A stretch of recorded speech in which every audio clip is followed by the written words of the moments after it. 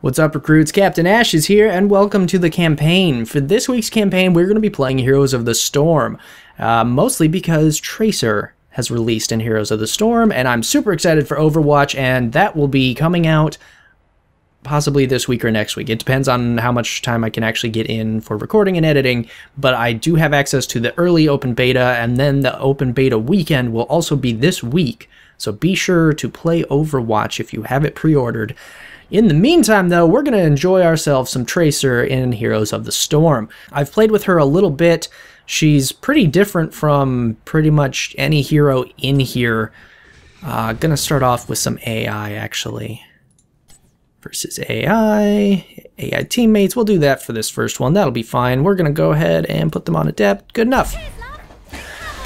So she is very different from most heroes in this game simply because she can attack while moving.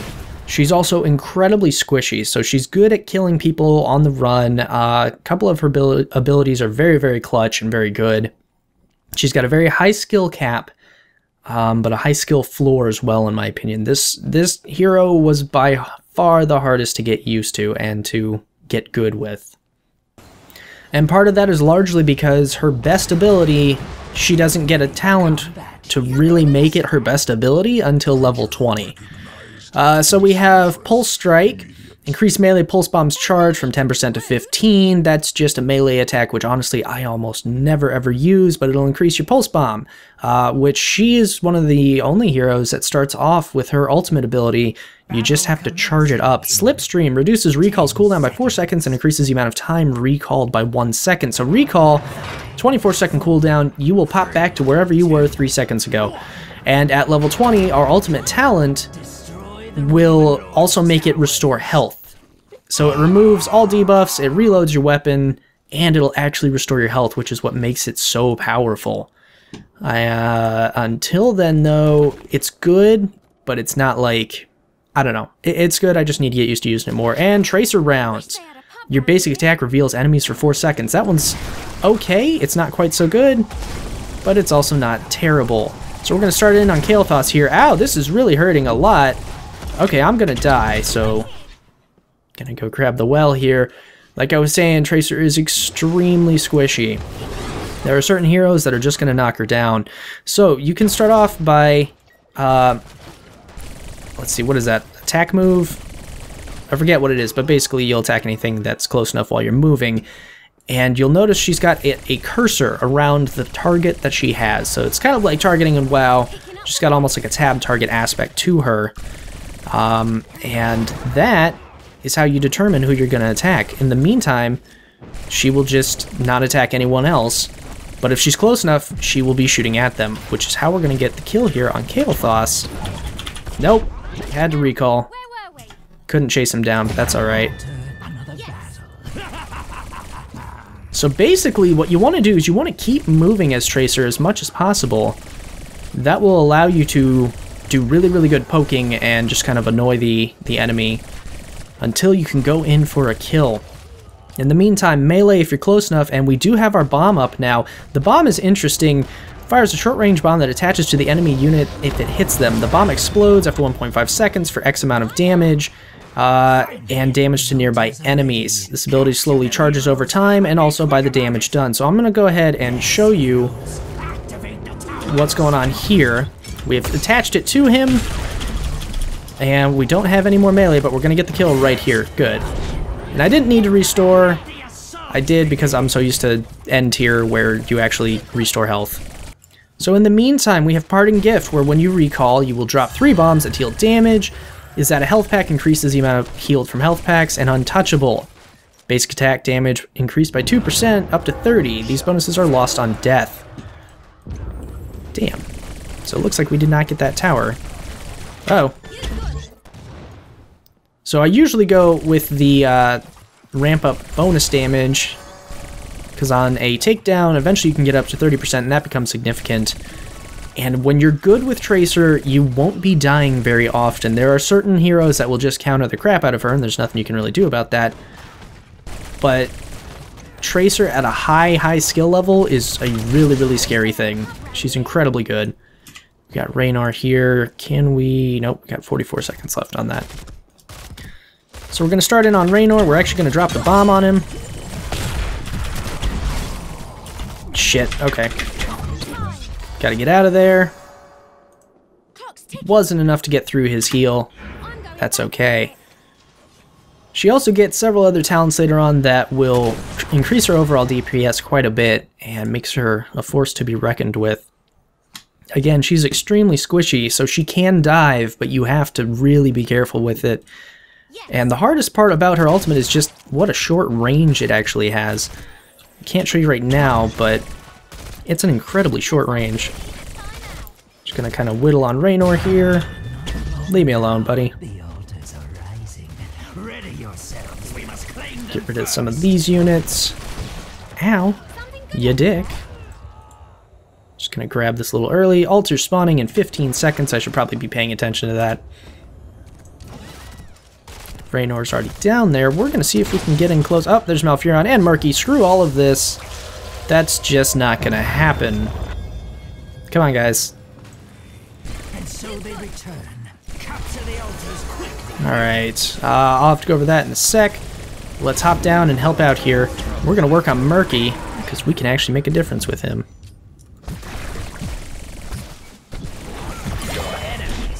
There we go.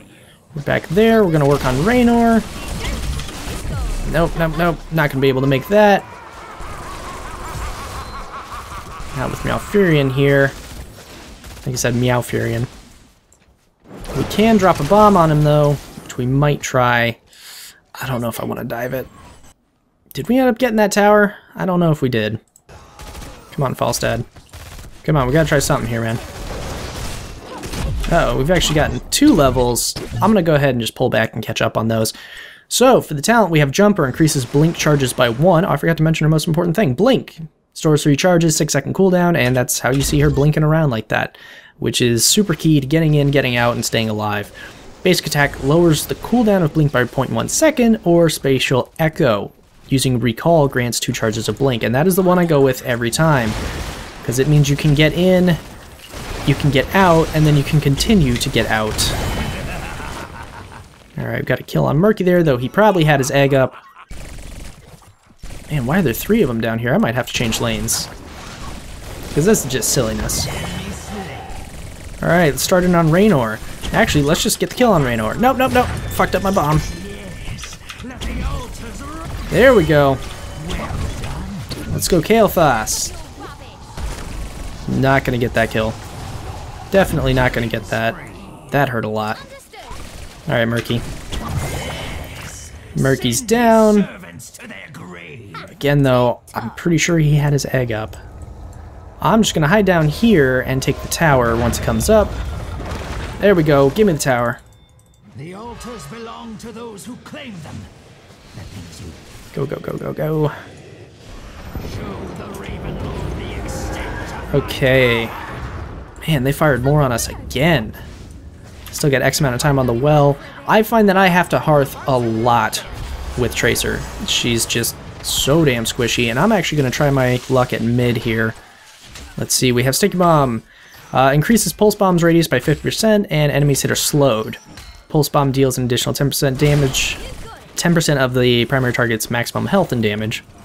And Pulse Rounds increases Pulse Bomb's range and charge rate from basic attacks against heroes by 150%. And that's usually what I go with, because you can get your bombs up so much faster that way, which is nice.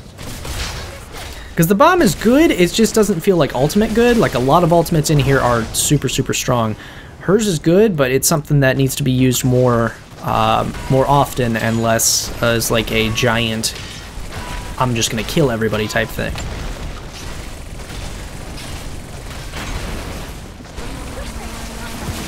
There's Murky's egg, excellent. Ow, get off me. Get off me, leave me alone. Leave me alone, you little bastards.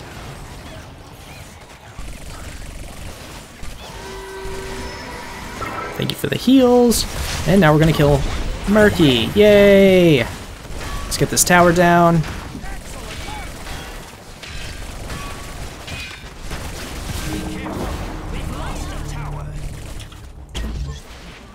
So we did. Oh, actually gonna go to the altar. Alright. Actually gonna help with Raynor here. There we go. He's grabbing that. Good. Let's go over and help this tower. Go! Do not let the altars fall into the Raven Lord's talons. The Raven Lord will not keep me from this realm. Gonna reverse out.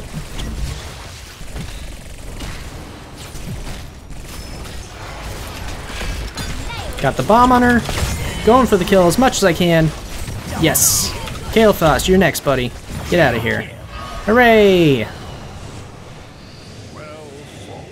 So yeah, if you're able to use all of her abilities in tandem properly, she's very, very strong and very good at killing heroes in most cases. Gonna work on Murky here.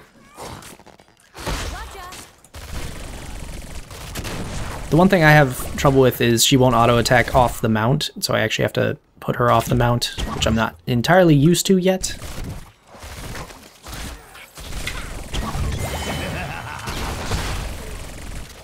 Please move, please move. Ah, damn it. So the other issue, and I'm just bad at click-to-move games, I don't like them very much, this is pretty much the only one I like, is I normally just hold down right-click to move Tracer around, because that's the most fluid way of doing it, but then if you accidentally right-click on an enemy, you're just going to stand there and attack them. Whereas if you do the move click, you will actually move to that place while attacking with Tracer, which is really cool. So next are talents Bullet Spray. Increase melee's radius by 50% and causes it to damage all enemies in range. Ricochet. Your basic attacks have a 50% chance to hit another nearby enemy, prioritizing heroes, and leeching rounds your basic attacks heal you. So I usually go with Ricochet simply because I believe that actually increases our bomb regen. Haven't actually confirmed it, so I don't know if it's true, but it feels like it does. And regardless, it makes Tracer do a ton of damage, because now she's doing an actual, like, cleave. And the range that it'll ricochet to is decently large. Alright, we got altars in 27 seconds. I'm gonna head down here and see what's going on bottom. You can also press G to reload her weapons at any time. Later, Kael'thas. And reloading her guns just gives you more ammo. That's pretty much it. She's one of the only heroes that doesn't use mana. Instead, she has her reload, which is based on ammo, and it's pretty cool. I like it. Guess we're going up here now. There's Kael'thas. Is he the only one up there?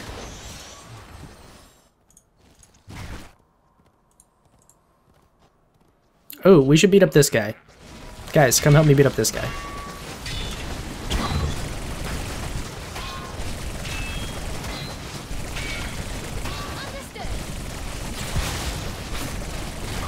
Okay, why did we all switch off the tower for, like, regular minions? Don't do that.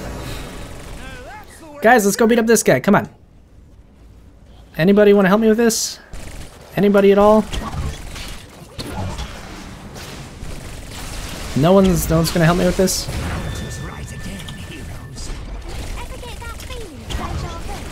Come on, guys. Okay. The unavoidable skulls are annoying. Thanks for the heals, Malfurion. Alright, reduces reload time by 50%. This equals 20% more DPS, which is awesome. Focus fire. If you unload an entire clip on someone, it will do an extra burst at the end, which is equal to 30% of the entire clip. And the last one, locked and loaded. If you reload manually, in the last 50% of a reload, that bar that shows up, it will increase your damage by 35% for the next magazine, which is pretty cool, but overall, in an actual firefight, it's too much to worry about in most cases. Maybe you want some better with Tracer, but the general consensus is to just go with increased or decreased reload speed.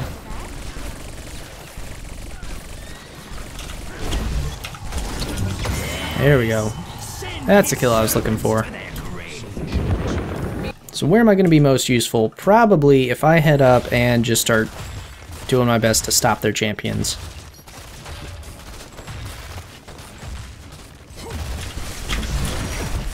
I do not want to be rooted, good sir. Got the kill on Malfurion, get the kill on Raynor. There we go. I think that's pretty much all we can do right here for now. I'm gonna go see if I can push a tower then.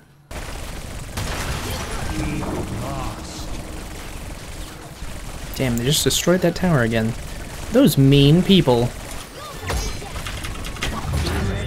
The altars are rising from the mists. Both altars are up top, so I'm gonna head to the top one. Keep an eye out for Meow Furion up here. There he is.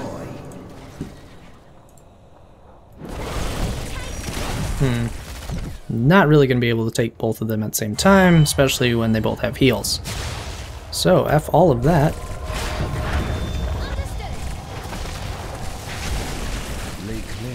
Muradin, I don't think I'll be able to help you.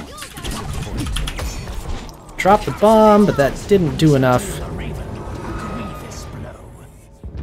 How about some heals, Malfurion? Thank you, sir. Crap.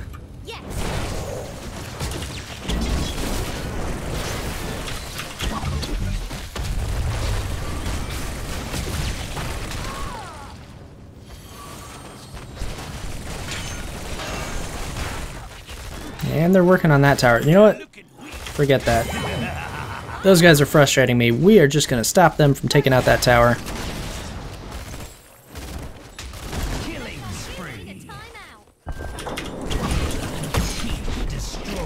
Alright, got Raynor off of it at least. Gonna just work on annoying Johanna. That bomb did not stick. Damn. I just can't do anything with all the stuns and everything. Okay, Total Recall heals you. Get stuff, reduces melee cooldown by 3 seconds. Hitting an enemy with melee who is stuck on pulse bomb causes the bomb to explode instantly, blah blah blah. If you successfully stick a pulse bomb on an enemy hero, you also drop another one at their feet, dealing 50% damage and explodes slightly earlier. Or Total Recall. Recall also heals you equal to the amount of health you lost during the last 4 seconds. And that is amazing. So now anytime I recall, I'm gonna get all my health back.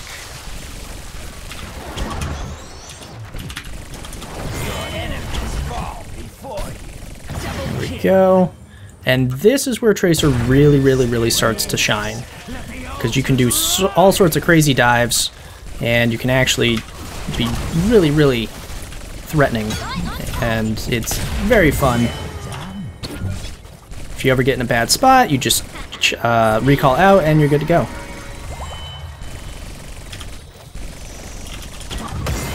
Later Malfurion.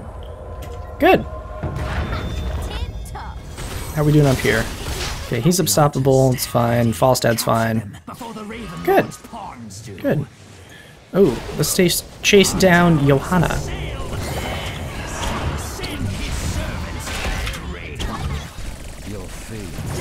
Yay!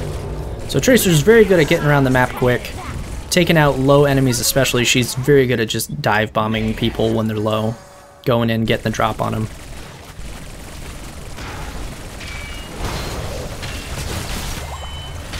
Murky, you son of a bitch. Don't you dare. Okay, let's head back down. I haven't really tested her on mercenary camps too much. If there's any sort of a melee opponent, she can usually just outrange them and shoot them while she's doing it, which is great. If there's a ranged opponent, it goes based on how much damage she can take, which is not a lot.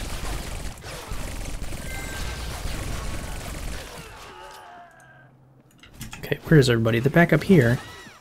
Those bastards. Oh, you do not want to do that.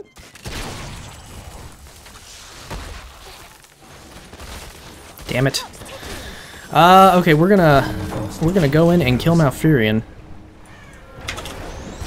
Ah, you bastard. Bomb didn't stick on anyone, which is tragic. Can't attack that right now. Ah, damn it. So I'm still getting used to using the bomb. It definitely takes a while to get used to, because what it does is it will land exactly where you tell it to. Get the ricochets, very nice.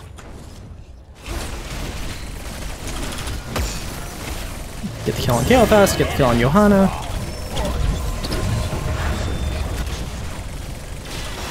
Ah, you bastard. So they return. Later, Rainer. Well done. I don't think I could dive that. That's alright.